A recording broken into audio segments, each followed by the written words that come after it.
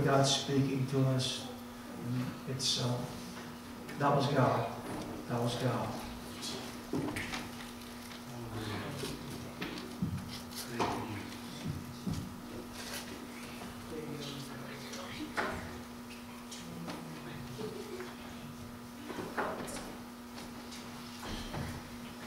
Amen.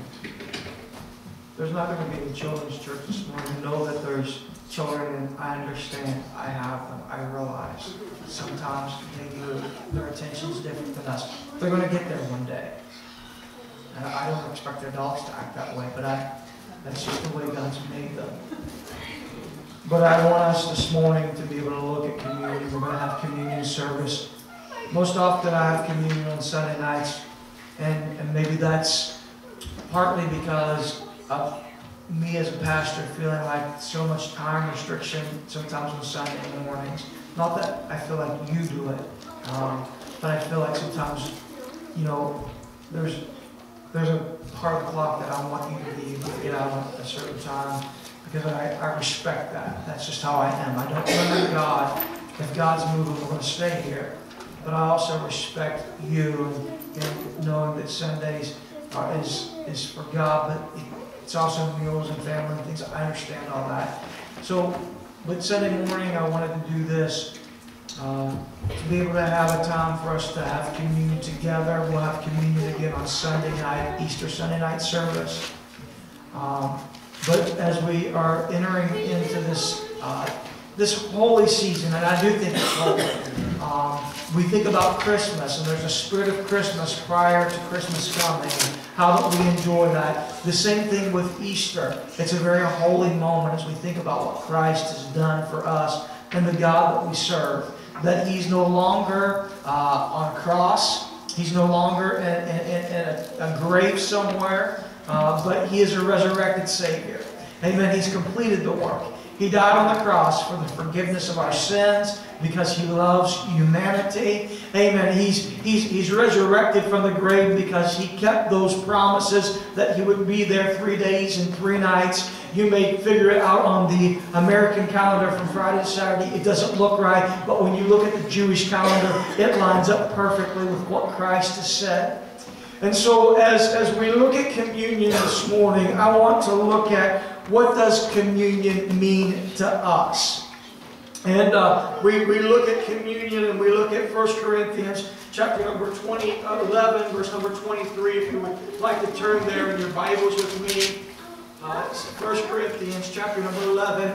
I'm going to read what Paul gives us. It's a reflection of the gospel writer and what transpired. We're going to look at that for a few moments prior to taking communion. We're going to take a few minutes to examine ourselves, because that's what communion is about. It's about examining ourselves and making sure we're in right standing with God. And so Paul writes, and he says, "For I have received of the Lord that which also I delivered unto you." These instructions weren't from Paul, but these instructions were from God, amen, concerning the Lord's Supper, communion. Well, you may know it by a host of different titles. That the Lord Jesus, the same night in which He was betrayed, took bread. So He's observing, He's recalling these events that took place that was very sacred. You know, when we look at Jesus giving His life's blood, what happened there at that Last Supper, His betrayal, His being led away to Calvary, His being crucified upon the cross, His being laid in a borrowed tomb, His resurrection, that is all very sacred. That God Almighty, the God of this universe, would robe Himself in flesh and come down to save humanity. The Word of God says, "And when He had given thanks, He brake it, breaking the bread, and He said, 'Take, eat. Amen. This is my body, which is broken for you.'" We'll talk more about it throughout the morning, but the broken bread was representation of the body of Jesus Christ, which was broken. He was beaten with a cat of nine tails, that whip that had glass, everything sharp upon it, that when he came in contact with his skin, they would pull it and it would lacerate the body, his back. When you look at Christ upon the cross of Calvary, there are many pictures that are painted of Him, and for good reason. I believe the artist didn't paint it in such a way in which it was, because it was grotesque. It was a man who had his inwards hanging out. It was a man who was beaten beyond all recognition. His body broken, his beard pulled out, the plaited thorn of crowns upon his head pushed deep into his brow. It was beaten. His body was it was swollen beyond all recognition. So his body was broken. He said, this do in remembrance of me. So as believers, when we partake of the bread that is broken, it is a reminder to us of the brokenness of the body of Jesus Christ. He was broken that we can be made whole. He was broken so that we could be made whole. Everyone in here has felt brokenness at one time or another in your life. It's because of the effects of sin. But sin leaves lives broken. But Jesus Christ has a way of putting us back together piece by piece. Amen. And He makes us whole. Praise God. After the same manner also He took the cup. And when He had stopped saying, this cup is the New Testament in my blood. It's a new covenant. It's ratified by the shedding of Jesus' own blood. Amen. And it forever satisfies the debt of sin. If you don't pay your bills, there's going to be a debt collector on your doorknob. They're going to be wanting that. You don't pay your taxes, they'll garnish your wages. They're going to get it because they want the debt. They want it to be paid. Amen. Aren't you glad that the debt of sin, the enemy may lie to you and remind you of your failures, but the debt of sin has been paid through the blood of Jesus Christ. We were all born into sin. Our flesh, its nature wants to sin. The only thing that can satisfy the wrath of God and the judgment of God is the blood of Jesus Christ, and it satisfies in full. How many of you have ever paid off a car? How many's ever paid off your house? How many's ever paid off your student loan? And when you get that receipt that says paid in full, wow, what a relief it is. Amen. And that's what Jesus Christ has done for you and I. He has paid in full sin's debt because He loves us. Amen. He makes a way for us to live free of sin. Amen. He makes a way for us to live free of the guilt of sin. Amen. He makes a way for us to get to go to heaven because He's paid it in full. He says, this do ye as oft as ye drink it in remembrance of me. We need to never forget what Christ has done for us. For as oft as ye eat of this bread and drink of this cup, they're symbolic gestures. I'll get more to that in just a few moments. You to show the Lord's death till He comes. Folks, Jesus is coming again. Amen. He is coming again. Amen. Brother David and I, we were talking this morning. Do you look at the news and all that's going on? The Muslim mosque, the coming against folks, the hating of Jews, the world and where it is. Do you know what? It's in chaos. Do you know why it's in chaos? Because it's a big finger pointing to something, that Jesus is coming. The signs of the time are everywhere. I mean, when we're naming evil good and we're naming good evil, and we're living life upside down. Amen. Jesus is coming. And so this morning we're saying something to God. When we're getting ready to take this bread, we'll partake of it, we'll drink of the cup. We're showing that Jesus is coming back. And Jesus said this. He said, one day in my Father's kingdom, we will eat of this bread and drink of this cup together. Amen. It's a reminder that one day we do it as a small body, but one day we're going to do it with a big body of believers, of saints down through the ages, and the one whose body was broken and whose blood was spilled. Amen. He'll conduct it. It won't be a pastor conducting, but Jesus Himself will conduct it when we eat of that bread and drink of that cup. Jesus is coming again. But let's be mindful of something. He said, whosoever shall eat of this bread and drink of this cup unworthily. That means that it must be done with consistency and intention. That we have the blood of Jesus Christ applied to our life. And that we're examining our lives and making sure that what we do is in accordance to God's Word and that we trust Him. In a world gone crazy, God still requires His people to live holy. And so our desire should be to live holy. He says, for whosoever drinks unworthy shall be guilty of the body and the blood of the Lord.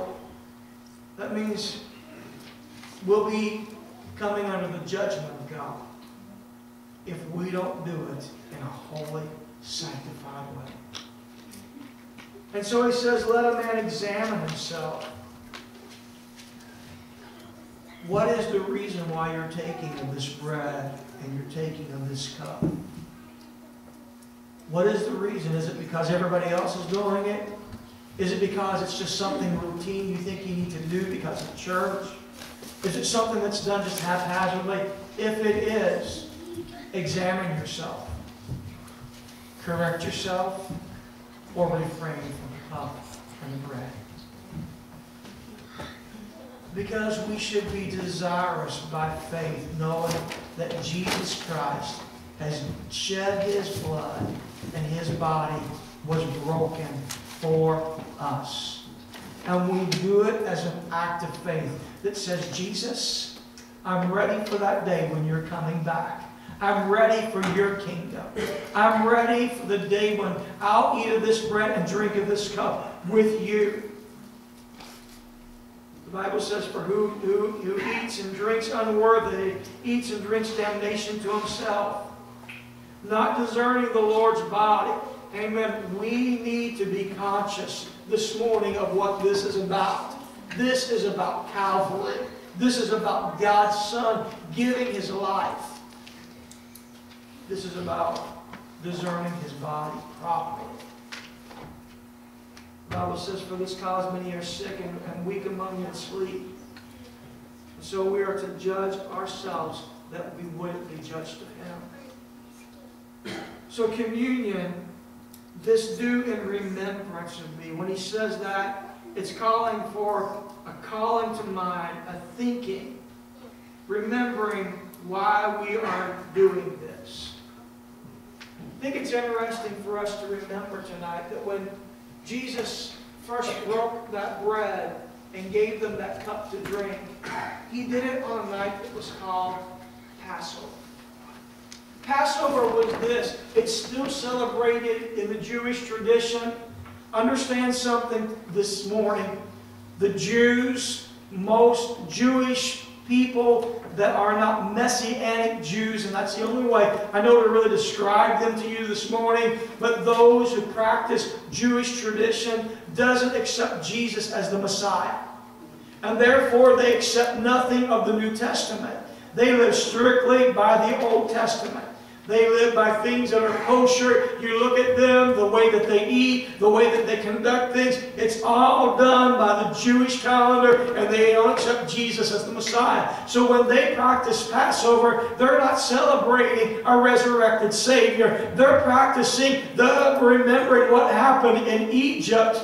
Amen. They reject Jesus as the Messiah unless they're a Messianic Jew, which means that they believe in the work of Jesus Christ and they've accepted Jesus as their Savior. But I need to tell you something this morning, that because you and I, when the Jews rejected Him, Jesus gave the gospel to the Gentiles, and now you and I are grafted in, and we're one of God's people as well. All because of the blood of Jesus Christ. And so when we remember this, we remember that there in Egypt they were held in captivity, but God promised, He said, you will always be held in captivity. It's a golden cage. I'm putting you there for a reason, but I'm going to release you. And so on the night of their release, God told them to take a lamb, and they were to watch that lamb, the spotless lamb, and then they were to sacrifice that lamb. They were to have their clothes on, ready to go. They were to put the blood above the doorpost of their house. And everyone who did that, amen, when the death angel flew over, the eldest would not die. If they were Jews, but didn't have the blood applied, the eldest would still die. And so life comes by the blood of the Lamb being applied. Communion is about the blood of the Lamb, Jesus Christ. That when God's wrath is poured out, we have life. We have life. And so it's a remembrance. It's a remembrance of the blood of Jesus Christ. That there's a Lamb that has greater power than that was applied to the doorpost in Egypt. But the Lamb of God has given His life's blood. And He gives life to whoever applies the blood to their life and their heart. Remembrance. Communion. This do in remembrance of me. I said to you earlier, it's easy to get distracted in life by schedules, by our priorities getting mixed up. And so God calls us to have communion because this is a reminder of what's important. Amen. I know that life is busy. I know family times are important. I know jobs are important and schedules are important. We have things that we like to do because we have the good gift of life and the hobbies and talents. You know what? The most important thing is to remember Jesus Christ and what He's done for us. And so this morning it's a focus in to remember. How's communion different than the Catholic Church and even some things of the Lutheran Church? I'm not here this morning downing other churches. I'm here educating on what is doctrinally correct from the Word of God. All right? Don't get me wrong. I'm here because God has placed you here. And let's look at it from the Word of God. Some of you are maybe familiar with the Catholic doctrine. They have a little box in their church. It's called the Eucharist, the Tabernacle Eucharist. There's a light candles burning there all the time. So they'll, very important for them to have what's called the sacraments. They'll have that, some folks daily. That bread will be blessed by the priest and it will be called holy. This is an ornament, not a sacrament that Paul gives to us. If you go to catechism, if you're trained in communion, some folks will tell you to remember that when you take the bread, don't bite it. They say, don't bite baby Jesus. Because they believe in something called transubstantiation. They believe that that bread literally turns into the body of Jesus Christ. They believe that the wine literally turns into the blood of Jesus Christ. Nowhere in Scripture do you find that lining up. It is symbolic. And so as we take this bread, it is symbolic of the blood of the body of Jesus Christ. The cup is symbolic of the blood of Jesus Christ. Some people will pray to the bread thinking that it turns into the body of Jesus Christ. Nowhere in Scripture will you find that lining up. It is symbolic. We pray to one man who is our mediator, and that is Jesus Christ. So as we take this broken bread, it reminds us of the brokenness of Jesus Christ. Amen. And that we have access to the Father through Jesus Christ. When we take the cup, it is a reminder that we live under a new covenant. It is called the dispensation of grace, where the grace of Jesus Christ saves us. It's not by our works, amen, but it's by simple trust in the blood of Jesus Christ.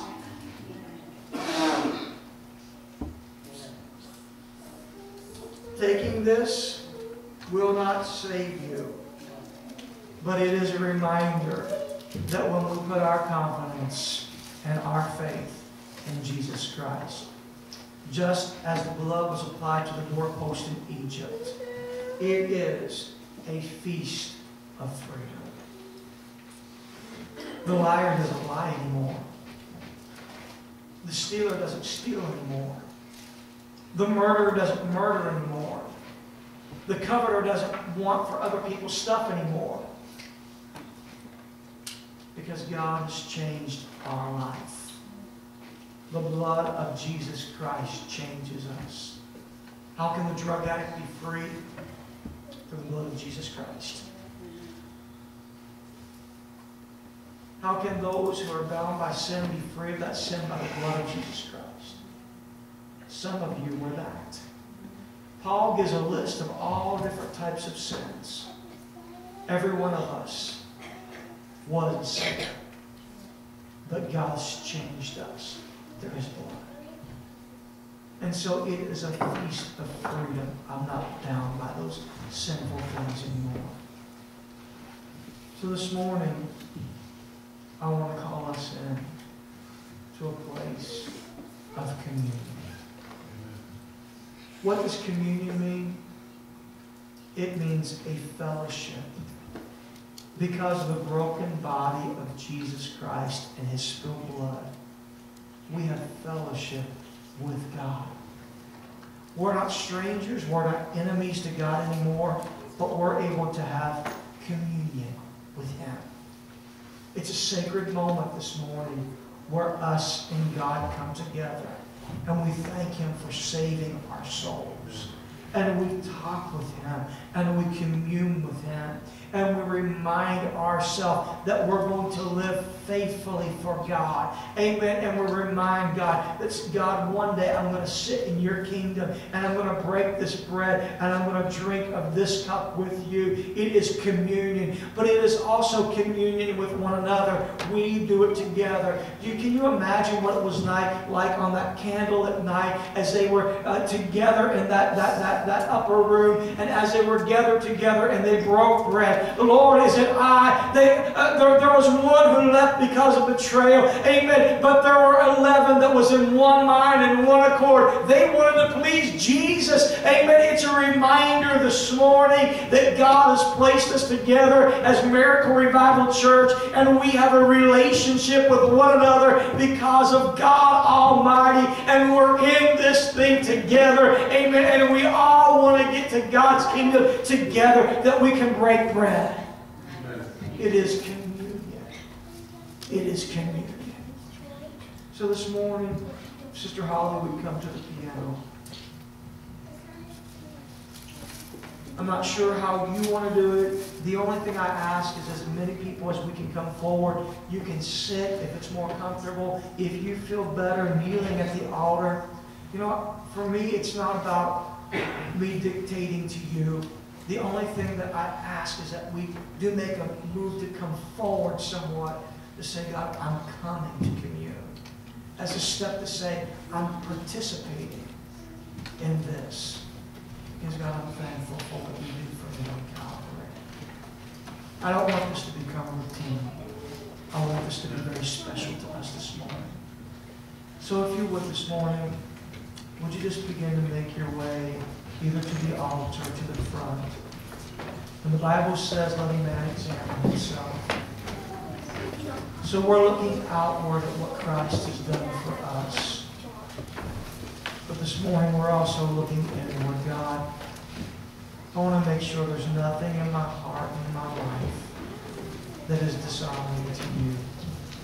But God, I want to please you with every part of my being. So Sister Holly begins to play. Would you just bow your head? And would you take some time just to look inwardly? Amen. At where you are with God this morning. Amen. Let's examine ourselves. That we don't do this frivolously, but we do this in a holy way. Amen. So take some time this morning to examine yourself. And then I'm going to call Brother Justin and Brother Craig to hand out the elements of communion. But let this be a sacred time of looking at ourselves.